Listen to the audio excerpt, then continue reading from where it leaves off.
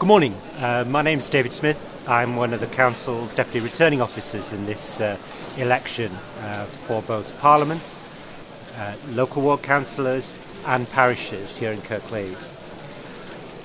Yesterday, because it is good morning now, started for me heading off to vote at my local polling station at Scapegoat Hill and talking to the polling staff, seeing how it was going, and it was always quite busy at about 8 o'clock. Then I planned my day, because one of my jobs on this day is to go out and visit the folk who actually look after those polling stations, make sure that the process works well, that we issue the right votes to the right people, they put them in the right boxes.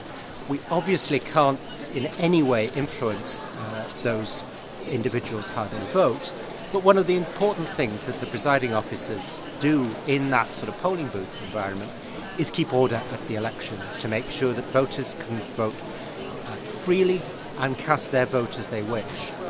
So I toured probably about 17 of our 23 wards in not quite record time, because I do like to stop and say thank you to all the staff who've actually worked all day.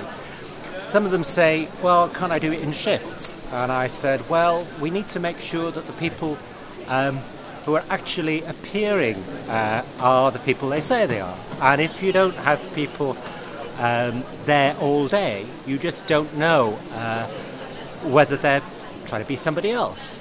And so that's why we try and keep the same election staff throughout the day. So at the end of the day, we bag up all the paperwork. The presiding officer fills in various forms to indicate the number of votes that have been cast. He then or she bags it all up, seals the ballot boxes. We then take the ballot boxes down here to Cathedral House. First job, make sure all the votes come into this hall here.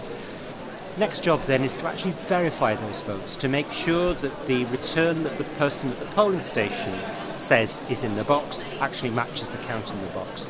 Doesn't always. Sometimes people put the wrong vote in the wrong box, despite our best efforts to try and do that. Sometimes people write other things on their ballot papers. Well, we still count those votes because, you know, it's a legitimate expression of how people feel, how they vote, whether they vote or not. The present position is that we're still counting and verifying those votes. It's taking a long time because I think this is the first time since 1979 that we've had so many votes to count, because we've got both the parliamentary, the local district votes to count and the parish council votes to count. So it's quite a big election for us. That verification process at now 5 to 3 is gradually winding down, and in most of the parliamentary constituencies we've actually started to do what everybody is interested in, which is actually counting those votes. As I said, the verification is very important to make sure on a cross-check we've got all the votes in and they match up properly. Hope you enjoy the morning. Thank you.